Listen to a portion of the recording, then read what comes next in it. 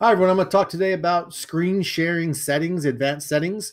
To find those settings, you're going to go up here to the upper left-hand corner and click on this little green shield. That'll bring up the settings page.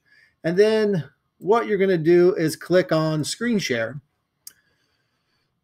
Enter full screen when a participant shares their screen. So what that means is it'll just go to full screen mode. I don't like full screen mode because it displaces my participants in chat groups and makes the whole thing. As a teacher, I want to be able to see those at all times. So I took that off. I found it nice.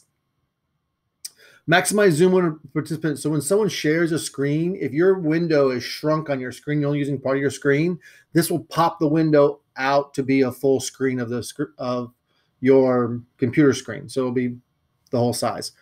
You can always make it smaller, but that'll kick you out right away. And scale to fit a content to zoom window. So that means if my window is bigger than your screen, it'll shrink my shared window down to fit on your screen. And it'll scale it down so it looks decent. There'll be some wasted space above and below. But the alternative is probably to cut off data, which that'd be bad. Enable remote control of all applications. This is a more complicated one. If you and the other person you're sharing with have this clicked, you can actually choose to allow that person to control your computer from their computer and show you something on the screen you're sharing.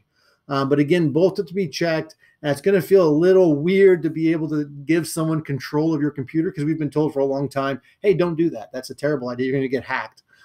So I don't try and use that. Side-by-side mode is that's when someone shares, but then the video of everyone still kind of stays open with like fewer videos going on. So if you do side-by-side mode, you'll still be able to keep some of those video gallery open. Silent system notifications. I like putting this on because if I get an email and it goes ding dong or whatever, that ding dong is suppressed and my viewers or my participants won't hear my computer doing all this little noises.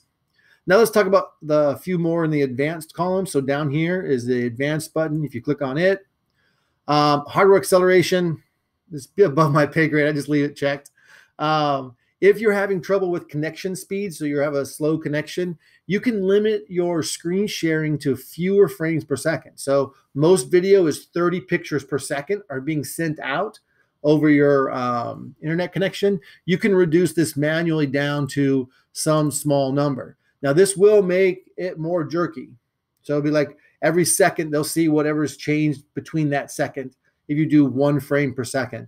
But what it will do is it'll be less data for you to download, so that picture might be clearer, although it might be jerks between things.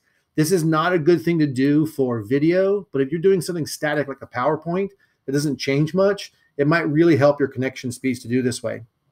The green border is when you're sharing your screen, there's a little green border drawn around what you're sharing so you see what you're sharing. The problem is every once in a while you're using something that green border covers up, so you can turn that green border on or off here. And that's it for our advanced screen share session. Sorry I had to talk so fast. I only have a few minutes to get it done. Have a good day, everybody.